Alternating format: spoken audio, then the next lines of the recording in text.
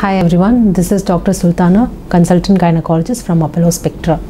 So many patients come to me and ask what can be done for complaints of urinary tract infections. Now, urinary tract infections, the reason for them to get it recurrently is because of the fact that infection spreads from the nearby areas.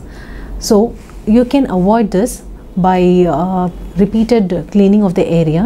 One thing that you can do is like you can pass urine immediately after intercourse, because this is wherein the organisms ascends up from the genital areas into the urinary tract.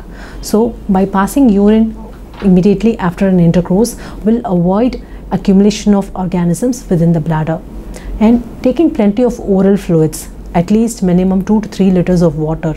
According to our climate, sometimes at the time during winter seasons it's better at least to take 2 liters of water, and during summer at least 3 liters of water. This can avoid repeated infections also.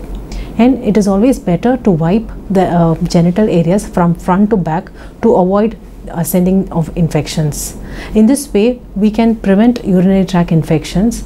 But when, in spite of doing all these measures, if the patient still feels that she's got repeated infections, it is always better to come to a doctor and find out what is the reason and how it can be managed.